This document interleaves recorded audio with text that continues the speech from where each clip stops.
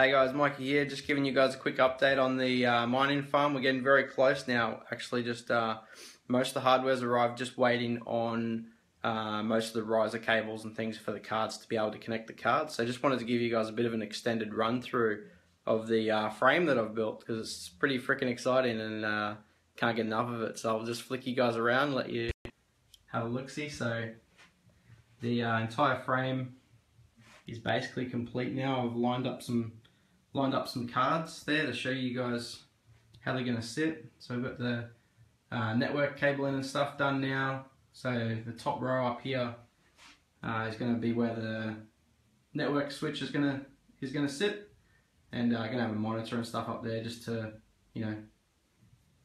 make sure the settings are right as we begin.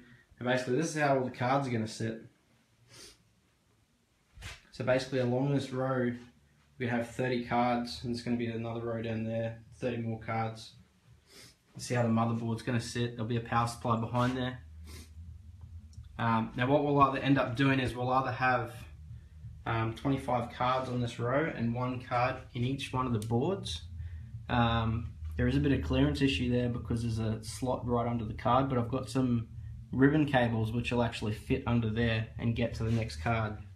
So depending on heat and how we go with these cards, if we need to space them out a little bit further, we can always put 1 card into each one of the boards.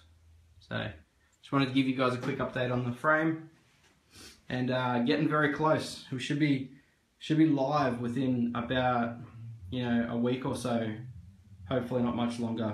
Cheers for tuning in, guys. See you later.